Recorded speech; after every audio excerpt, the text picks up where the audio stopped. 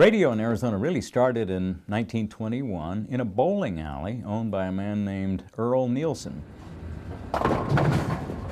He had, as a hobby, a radio station called 6BBH. It was almost like a town hall. It wasn't really a business, at least in the 20s. He eventually realized that in addition to the bowling alley, he might ought to have a real radio station.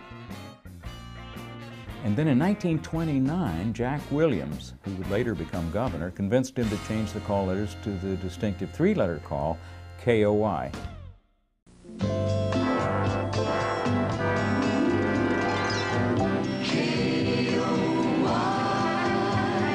Throughout the 20s, 30s, and even 40s, well into the 50s, there were really just two major radio station brands. There was 550 KOY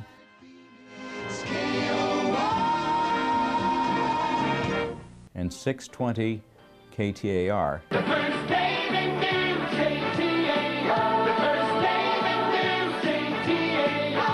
Arizona's first name in news, KTAR. KTAR. So for years, it was just those two stations. It really was a duopoly. Danny and the juniors singing at the high for the good old days. Why they have to stop?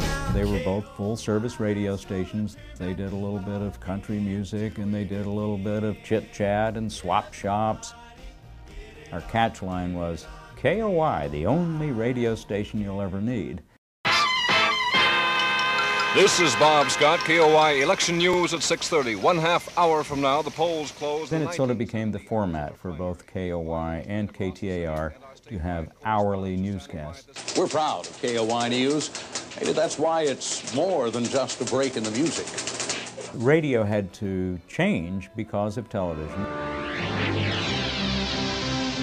And over time, the AM stations really had to abandon their full-service formats. 55 KOY music. Raindrops are falling on my head. Looking out my back door. The invention of Top 40 really jump-started radio after television came along. Children, what's that sound? The notion of playing 40 of the most popular songs over and over.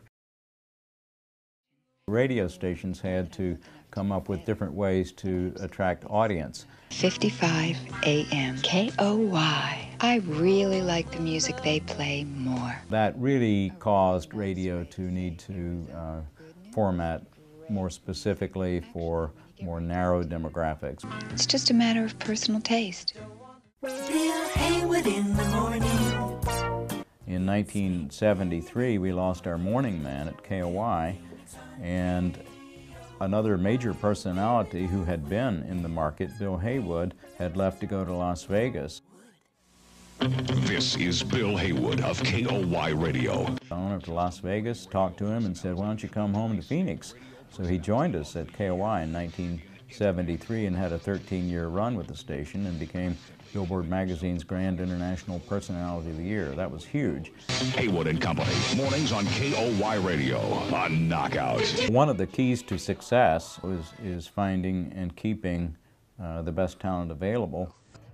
I'm a radio personality, and I've been part of the Tim and Willie Show for approximately 25 years. I started the career here in the Valley at KDKB.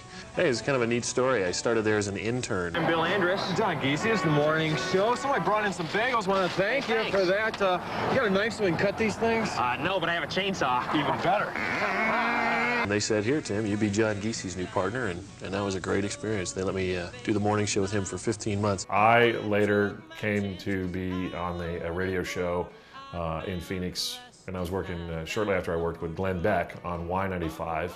The new Y95 Morning Zookeepers, Glenn Beck and Tim Hattrick. We told our bosses right up front, we don't need gimmicks to sell the new Y95. We've got a better mix of music, great DJs who don't yak too much, plenty of easy contests for you to win lots of free money, and more continuous music. Plus the new Morning Zoo with us, Glenn and Tim. Y95 airborne traffic and report. Special zoo guests. Yeah, you never know who will drop in. So hey, with all that to offer on the new Y95, who needs gimmicks? The new Y95 means music and very few gimmicks.